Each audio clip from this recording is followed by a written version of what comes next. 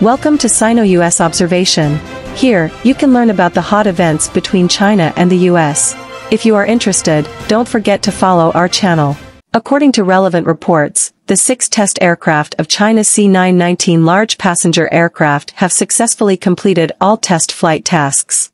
The C919 is a large civil jet aircraft developed by China and with independent intellectual property rights.It adopts a single-aisle narrow-body layout with 158 to 168 seats and a range of 40-75 to 55-55 kilometers and is the same level as the most common Airbus 320 and Boeing 737 models. In the international aviation market, the C919 large passenger aircraft completed the final assembly in November 2015 and successfully made its first flight in May 2017. At present, it has accumulated 815 orders from 28 customers. In March last year, China Eastern Airlines and COMAC formally signed the purchase contract for the first batch of 5 C919 aircraft, and China Eastern Airlines will become the first airline in the world to operate C919. According to the announcement issued by China Eastern Airlines on May 10, 2022, the unit price of the C919 is 653 million yuan, equivalent to $99 million. Yang Jigang, chief engineer of pre-research of COMAC, pointed out that most of the performance indicators of the domestic large aircraft C919 are the same as the current Airbus A320 and Boeing 737, and even better than Airbus A320 and Boeing 737 in terms of aerodynamic layout. The plane is designed to challenge the monopoly formed by Airbus and Boeing. So how strong is this plane? First, the good body. The Chinese C919 is 4.166 meters high, 38.9 meters long, and has a wingspan of 33.6 meters, making it the widest fuselage in its class. But it also has bigger eyes than similar airliners, reducing the original 6 windshield design to 4, reducing flight resistance and increasing driving vision. Second, strong design. The C919 model designer of the Shanghai Aircraft Design and Research Institute introduced that the supercritical wing under the design and development of the C919 can reduce the drag of the aircraft, improve the performance of the aircraft, and help reduce fuel consumption. The first time we independently designed a supercritical airfoil, it reached the world's advanced level and was recognized by international counterparts. Third, new materials. C919 also uses aluminum-lithium alloy materials on a large scale. The total amount of advanced materials represented by third-generation aluminum-lithium alloys and composite materials accounts for 26.2% of the weight of the aircraft structure. It also boldly experimented with green processing methods such as 3D printing of titanium alloys. Fourth, made in China. For a complex product like a large aircraft, the overall design is extremely important. The chief designer of my country's domestic large passenger aircraft, C919, emphasized that China has completely independent intellectual property rights for the overall design of the aircraft. In addition to technological breakthroughs, China's C919 is also very attractive. As a large aircraft with completely independent intellectual property rights in China, C919 also has a unique Chinese imprint in its name.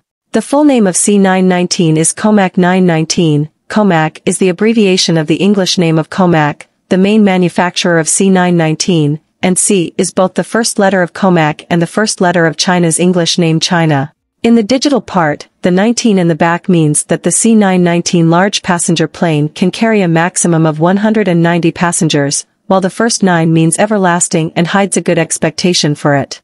C919 often responds to everyone's concerns and wishes in various ways. Before the Mid-Autumn Festival in 2019, C919 Aircraft 104 painted a large sugar heart mooncake during the test flight of the Navigation LOC omnidirectional subject. Netizens sighed too good at playing, but also felt at ease and excited, strong controllability and trustworthy. So how long will the C919 be available for commercial operation?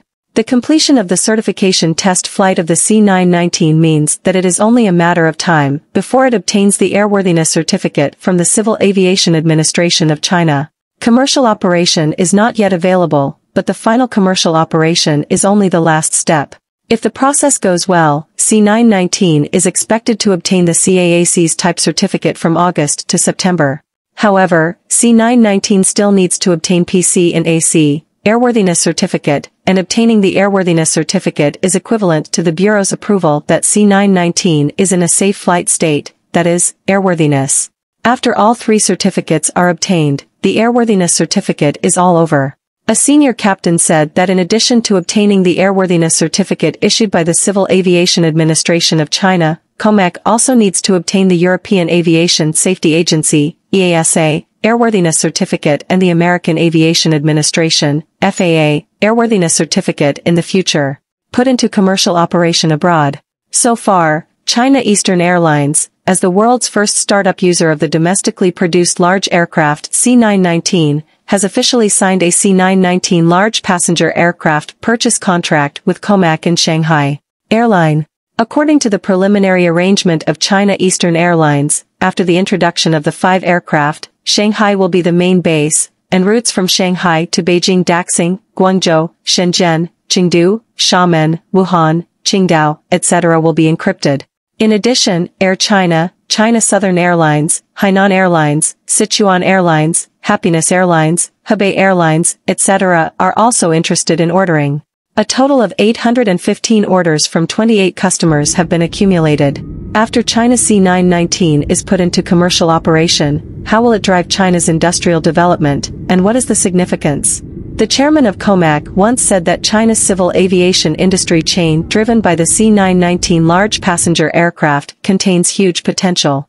Taking Shanghai as the leader, 22 provinces and cities including Shaanxi, Sichuan, Jiangxi, Liaoning and Jiangsu, more than 200 enterprises and nearly 200,000 people participated in the development and production of large passenger aircraft projects, forming an industrial chain, value chain and innovation chain. 16 joint ventures for airborne systems such as avionics, flight control, power supply, fuel oil and landing gear have raised the supporting energy level of China's civil aircraft industry. This not only significantly improves the fundamentals of the development of my country's civil aviation industry, but also forges an industrial chain with huge potential for China's economic transformation and upgrading.